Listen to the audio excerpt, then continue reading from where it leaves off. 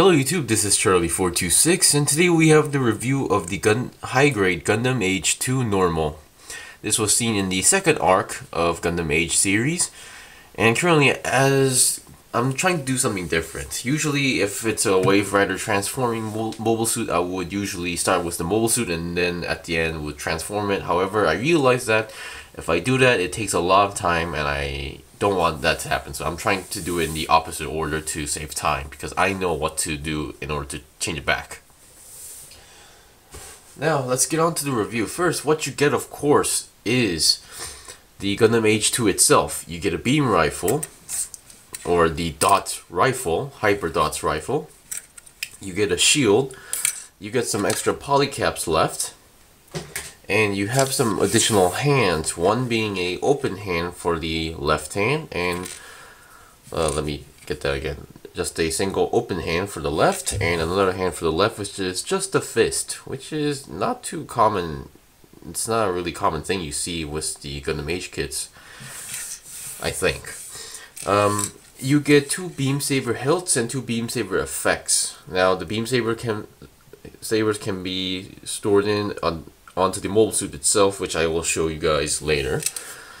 And let's see, you have this piece which is important for the transformation, and you get a number of stickers. Now as you can see, I used almost everything except for these two black ones. These circle ones are not really meant for the kit. This was just a filler of a sticker. Alright, so let's get on to the review. Now this is its Wave Rider mode. Some people don't like it, some people do. I think they did a pretty good job on for the high grade as well. I mean, sure, of course the master grade would have like a connection between the hands and the legs, which I try to follow, but if you know how to like angle them, they did a pretty good job on it. And technically you can attach the shield onto it if you change this part, you twist it. I didn't do that just because I didn't really feel like it, and even though the shield was here, it wouldn't be really that good looking. Okay, as you can see, this kit also comes with its own action base, this white action base. Okay, so there's not much we can do with the Wave Rider mode. I just want to show you guys how it looks like. So let's get on to the transformation. Let me just pull this off first, just in case. Come on, okay. One thing to notice is that I believe on the bottom of the action base you can attach the additional hands if you wish to do so. I'm just gonna show you guys here. And also there is one more piece, but I sort of lost it. The piece that I've lost is this is the part where the legs connect, and there's another hole below that. This is where the action base connects. There's another cover piece for that hole. However, I dropped it and lost it, so too bad. Which I really don't care because I barely see it. First, I guess you should take off the beam rifle just to make sure, and then you have to detach a lot of stuff. You have to detach the legs. So let me wiggle it out. And of course, I can technically take off the arms to make it look easy, but it's not really that necessary. What I'm gonna do is first deal with the main body. First, oh, okay. I'm gonna fold these wings back for now, and then okay, I'm gonna twist the arms like that, and then send these back to the other way down. Other way. Come on. Yeah.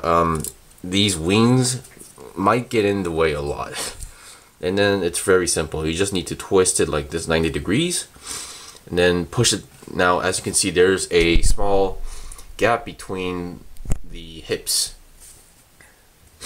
If you see the upper section of the waist, it's like there's something popped out. You just need to push it back in. There we go. And on the process, the head will pop out. Let me show you guys that again. Now it's gonna be like this, and if you push it back in, oh, be careful not to break anything. The head will pop out, and there you go. You have the arms and other parts ready. Now, I believe these are also weapons. These are like also beam guns or magnums, I believe, where it shoots beam weapons like machine guns. Now for the shoulders, yeah, maybe I should have took off the arms. You want to twist them up 90 degrees. Also, these parts are the stickers. The middle hole section was the leftover stickers, which you don't really use.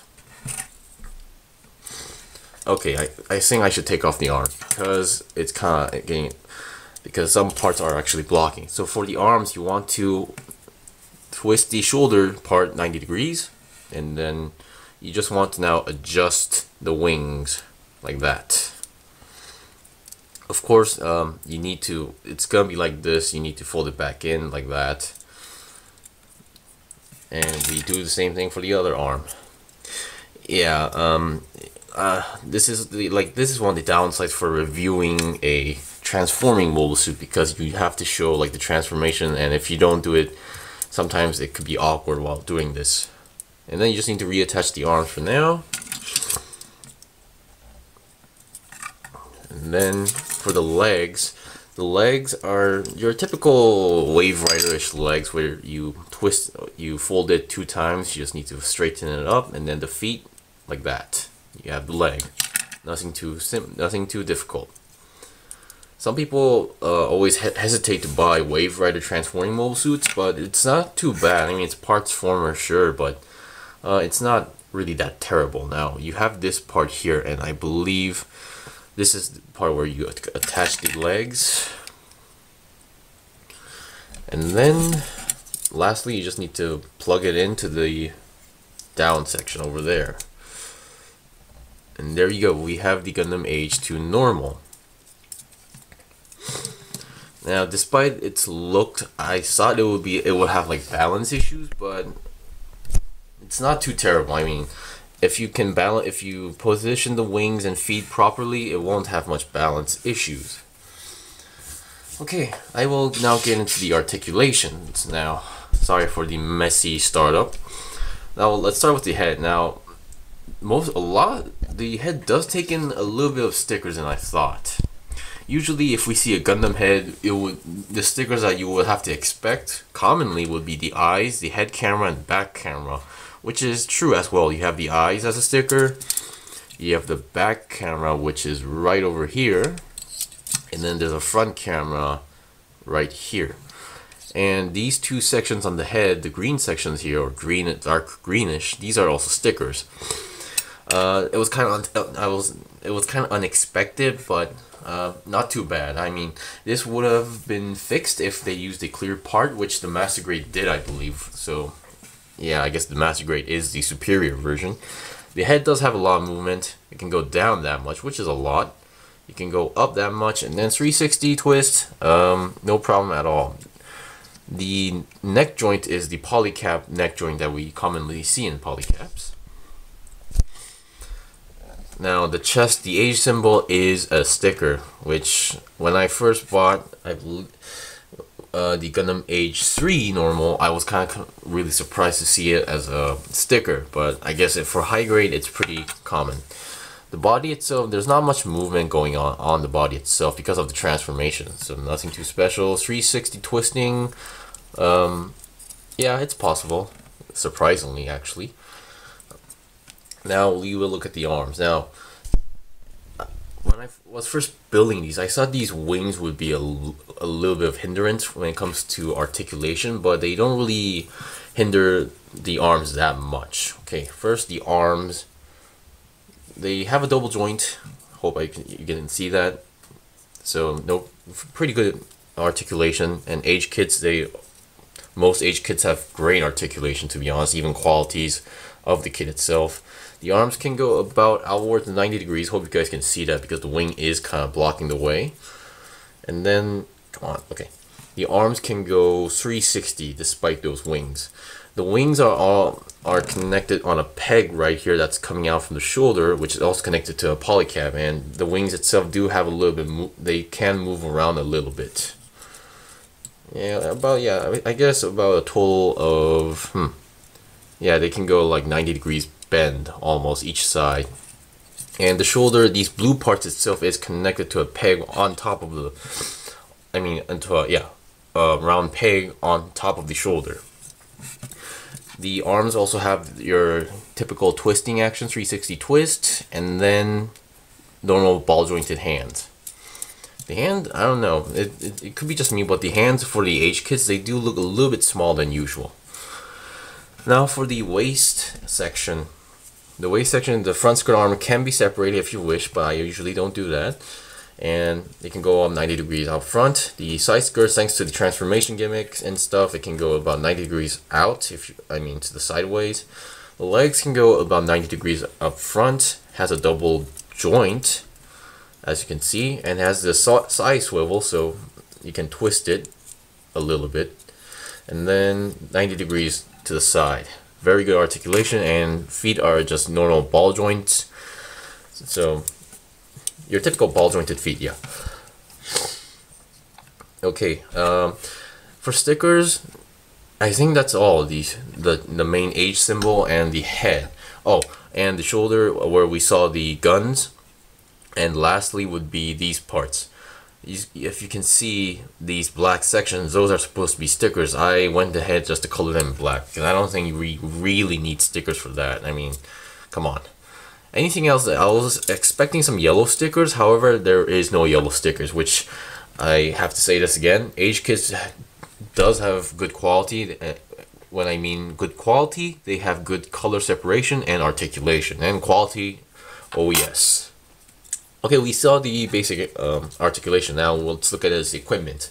First one, the equipments are, we are going to look at the beam sabers. Yeah, the beam sabers can be held in the back waist armor, which can move move quite a lot. I mean, because it's connected to a polycab and peg system.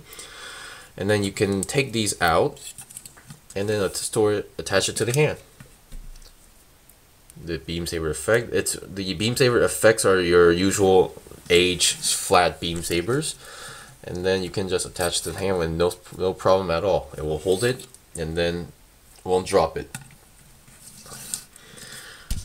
Okay, I'm gonna take a look at the shield now. The shield is pretty simple. I think this is even smaller than the clan shade shield. The shield has this peg going on which can move or rotate. Actually, it can rotate 360. And then the way how you attach it is the usual interesting way of how we usually see in Age Kits now. You take this part off, which is on the arm, you twist it, you take it out, twist it 90 degrees and reattach it. Reattach the hand. If you can do it, you can have it with the hand on if you wish to do that process. And then we have this hole here, a hole-ish part, and when we attach the peg. And there we go, we have the shield connected. Once again, the shield holds in pretty well. It's not very loose, depending on how you look at it. And now finally we have the beam, dots rifle. Yeah, if you don't really balance it well, it will fall down time to time. It really depends on how you balance or position the wings, I think. Without the wings, it won't have much problem. And of course the feet are kind of small a little bit. It's bigger than the Spallow's feet, I think, but yeah, still has a little bit of issues. The dots rifle or hyper dots rifle, the handle is very short. I was kind of surprised to see the handle to be a little bit shortish style. But first of all, because of the transformation, we have to take this part out first, and then we have this part. We rotate it and slide it back in, actually. And there we have this thing coming out, which I still don't know what this does. According to Prime 92, this actually helps the kit to hold the beam rifle or slash dots rifles more firm, but I'm not really too sure. But you attach the handle into the hand. No trigger finger is in the kit, but oh boy. Okay, and then once you attach the trigger finger right there, you attach the gun to the hand, you clamp it. You clamp it down like that, and it holds the rifle. There's no problem at all. I am a big fan of this design as well. Of course, in the series, I wish the Gundam AGE-2's pilot wasn't too, you know what, but I did enjoy the Gundam Age series, and hopefully we will see more kits, or especially mastery kits in the future. Okay, last thing you can do with the dots rifle or hyper dots rifle is, first let's detach it. Because the way how it clamps in, it has no issues like holding it or dropping it or wiggling, so no need to worry about that. What you can do is store it onto its waist armor actually. I believe they tell you can attach it like this, which I am not a big fan of because it looks very awkward, or if you wish to do so, I'm not sure if it's possible, but you can do it something like this if you wish to do so. Well, I guess that's it for the review for the Gundam high-grade Gundam AGE-2 Normal. Now this kit the build is pretty simple. I can recommend this to anybody, especially for beginners. I mean, sometimes Wave Rider or Transforming kits are not the best kits to recommend, but this one, it's not too bad. I mean, despite being a parts former, it only comes with this part, and you can actually transform it without using this. So yeah. Sorry for the cut, it's almost been 60 minutes, but yeah, despite being a parts former, it only comes with a small piece, unlike the Universal Century Wave Rider transforming suit, where you would get a whole hunk of block of a Wave Rider, and then you would detach every single part you can from the mobile suit, and then reattach that block. Whereas this one, you don't really need to do that, you just need to attach it to the kit itself, and then do the transformation. So I can recommend this to anybody, especially for beginners who wants to start with a high grade that can transform, or any age fans out there. I mean, sure, the anime wasn't too good to some people, but considering it's its own century era and it has like its own storyline, not connected to the Universal Century, yada yada, they did a pretty good job, and their kits are very amazing. The quality is top notch, and this was before the revived kits actually showed up. So once again, don't underestimate them. If you can get one, it's worth it. Anyway, thank you for watching my review of the high-grade Gundam AGE-2 Normal. This kit actually made me kind of curious regarding the high-grade Gundam AGE-2 Double Bullet and its Master Grade version, so I might actually try that soon. Anyway, if you found this review informative or interesting, please like my videos and also subscribe to my channel. I still have more kits to buy and build, so please stay tuned. Also, if you have any questions or requests, leave a comment below. If I also got anything wrong, leave a comment below as well. Anyway, until then, see you guys next time.